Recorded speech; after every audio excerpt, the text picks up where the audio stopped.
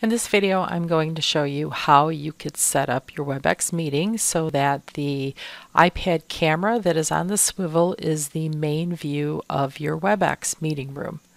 So to start, I'm going to locate the iPad camera view here, and I'm going to go to the three dots that are in the upper right corner where it says More Options. Click on that and select Move to Stage. Next, I'm going to go to the upper right corner of my Webex screen where it says Layout, and I'm going to uncheck Show Active Speaker in Stage.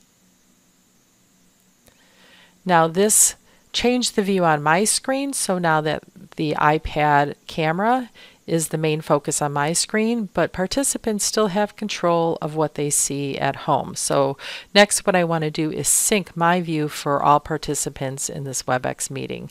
So to do that, I'm going to go back up to Layout, and I'm going to select Sync My Stage for Everyone. I'm going to make sure the Lock Attendee view on Stage Only is selected, and I'm going to say Sync.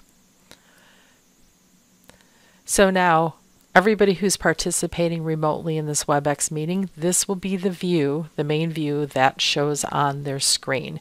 So now I could use the Swivl to teach the class. Make sure that before you start teaching, if you want this recorded, that you click Record.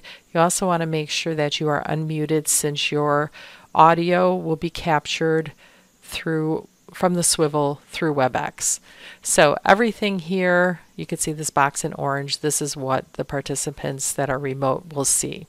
I can also share my screen with no problem here. So I'm going to go ahead and share screen or content. I could share a presentation. I could go into my Blackboard shell and demonstrate something. I could display a movie with no problem. And that's what the students will see at home. Now I'm going to stop sharing my screen here. And when I stop sharing my screen, you will notice that I'm back here to my main focus being the iPad camera. Just a tip too, that if you want to double check what participants are seeing, walk over to the iPad, because if you remember the iPad, you joined in to this Webex meeting as a guest, so they are also a participant. So if you look at the iPad screen, this is what you should see. Then you will know this is what all participants will be seeing on their screen. Now, if you want to go back to grid view so that you see all the students in your class, just simply say Stop and go back to Layout and select Grid. Now I'd be able to see everybody who is participating in the meeting. By stopping the sync, it also gives the participants control back over what their view is on their Webex meeting space on their device. So that is how you would set the stage view, the main stage view, so that the camera from the iPad will be the main focus of your Webex meeting.